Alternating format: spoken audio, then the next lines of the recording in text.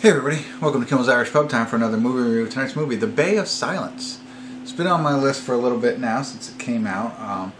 Will, some man, believes, I guess his son gets murdered and he believes his wife is innocent. Believes his wife of their son's suspected murder, only to discover there's a devastating truth behind her past that links her to another unsolved crime. So initially he thinks she's innocent, and then he discovers something. I don't know. And Olga Kurylenko is our main actress in this. She plays the wife. Brian Cox is also in it. Other than that, I don't recognize anybody. Here's the deal. 4.2 on IMDb. I don't know. It seems like it could be good. 1,311 people rated it so far, and it's an hour and 33 minutes left. I don't know. It seems interesting to me for some reason. I tried to stay away from as much as I could, but 4.2 is really low. So, really low expectations. Let's hope it's something good. I'm hoping, but who knows. I'll get into it. I'll be the one to let you know. So stick around.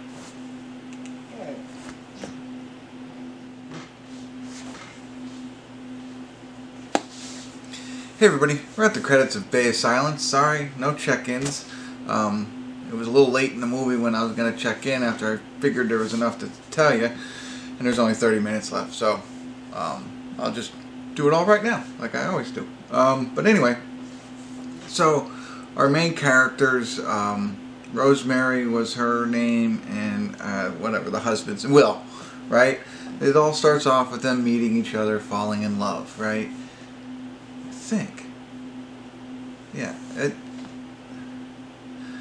That's a piece I'm missing. But ultimately what happens is they have two daughters, twins, right? But it seems like it fast forwards 9 months and she's pregnant with the boy, but yet they have twin daughters. So I missed something there, but it seems they're a family, about to be a family of 5, and she has this little boy. And everything's great. So they have a family of 5. They're all happy and whatever. And then what happens is, without going into too much detail, because half of the fun is the rest of the movie, but she picks up and leaves, takes the kids and their sitter, I guess, or nanny, with her, and just leaves Will when he's out on a business trip. So he comes home and he doesn't know what's going on. So he's trying to piece together, what happened, where did she go? And he is able to locate her, and that's when he discovers that his son has died. And, obviously he was in her care, so he thinks there's something going on there, as you can imagine. And the sitter is no longer there, or the nanny is no longer there, just his 2 daughters. And when you see the situation, you'd probably think the same as well. So that's really the build of the whole thing, and it spirals after that. I mean, not really, but I mean, so now, as that, and that was in the, I just wanted to make you understand the plot that IMDb gave us a little bit better. There's a lot more nuances in that whole piece that I didn't give you. That'll still make that part interesting, but that's like in the first half hour. And then the other hour of the film is basically trying to figure out what happened. So they start to give you little bits and pieces as you move forward to why did she leave? A little bit of maybe what happened to the little boy. What's behind all of this? So I do think that the big reveal was kind of lost on me initially, but they helped. I thought they did a good job at the end, because I was like, I'm not quite sure I'm understanding. So Brian Cox is in the movie, as I mentioned, and this is not a spoiler alert, but maybe it'll help you. I had assumed he was either Will's father or Rosemary's father. I quickly realized he wasn't Rosemary's father, but then, I could have sworn he was Will's. So I didn't know, and I missed it, what the relationship between Brian Cox's character was and Rosemary throughout the big part of the film. Again, I thought he was one of the parents, a grandparent to the kids, but that's not the case. So, but it's like, how does he fit into everything, and everything that's going on. I didn't quite understand his role. But anyway, as it progresses throughout the film, they give you a little bit more and more and more until the end, and then they give you the, oh, here you go kind of thing. And I thought it was good. I'm trying to speak without spoiling. I thought that they did. I thought it was a pretty interesting movie. I was captivated, like I said, for the whole film. I mean, I was like, okay, I want to know more. What's going on? Why is this happening? What happened to the child? And it's hard to watch that piece of it, but